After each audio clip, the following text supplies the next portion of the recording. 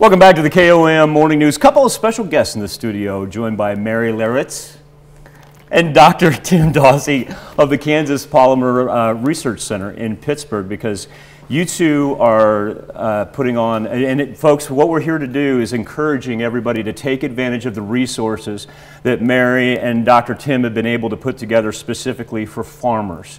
And because we may not think of the Kansas Polymer Center being able to help our farmers here in the 4 states put food on the table each and every day, but Doctor, that's exactly what you've come up with a way to do through this conference. Well, at least to help. You know, the big thing around here is we're right in the middle.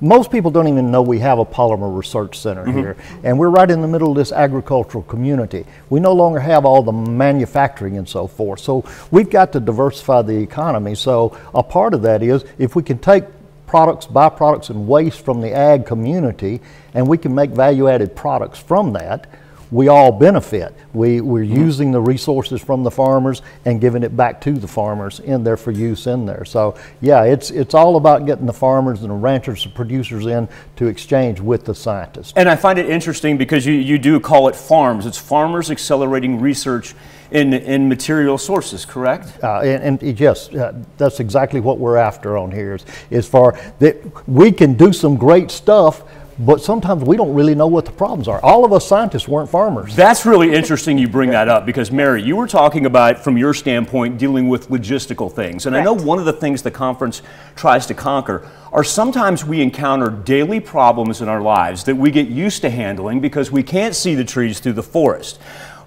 How do you kind of have people take a step back and look at the bigger view? Okay, so in this case, you know, we have scientists that have never been on a farm. They don't know what the daily challenges are. And then we have farmers and ranchers that, you know, they know their problems and they might have great ideas on how to fix this, but to bring it to fruition. So this is one way we can bring those two together to combat those logistical problems. You know. But the importance is interest and attendance, Doctor. What's your elevator speech? How do you tell people this is really going to benefit whether they're not only their farms, their families? Everybody, the community. We're dealing with brain drain. The people, we have great students at Pittsburgh State University that are graduating and are recruited all over the nation, and that's where they go, is all over the nation.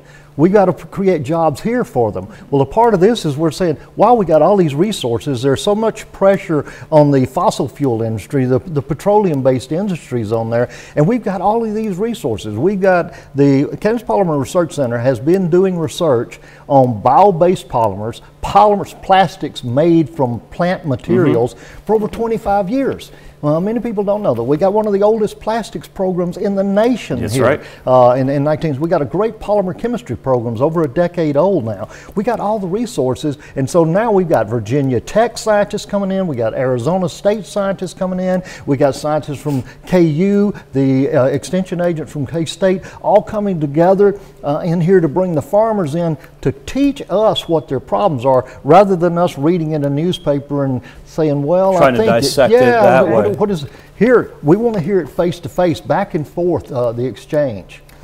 Mary, if you can kind of give us the lowdown as far as schedule-wise, and once again, folks, it's as easy as signing up. That's all it takes. Am I correct?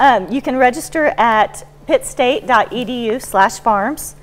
It's free. We have great sponsors that have made this completely free. It's free, folks. Free. It's free. Yes. Yes. We start Wednesday evening, next Wednesday, the 23rd, at the Kansas Polymer Research Center with an evening reception. And then Thursday is the main bulk of the program, where we want our farmers, ranchers, producers to come, and that's where they're going to meet all day with our researchers. And that will be in Parsons at the Southeast Research and Extension Center. And then we'll end the day with a tour of a livestock auction and a processing plant. But that's the bulk day. And then Friday is going to be a half day for the scientists to get together and digest what they've learned. And like Mary said, I'm going to reiterate this, it is free to attend. All you have to do is sign up. Doctor, I got a couple more questions that I want to ask you about how far you've seen polymers come from your expertise and where you see it going specifically in the agricultural area. Can I ask you and Mary to stick around? We'll come back and talk about that a little bit later. Absolutely. Okay, we're going to come back with Mary Leritz and Dr. Tim Dawsey from the Kansas Polymer Center. Once again, all you have to do is go to pittstate.edu/farming. Farms. Sign up is absolutely free. And Mary and Dr. Dawsey are bringing in people from around the nation. We get a chance to show off a little bit then too. Absolutely, yes. absolutely. Bring your questions and your solutions to this. We'll be back with more KOAM Morning News right after this. Gibson Bait and Tackle and Grove Convention and Tourism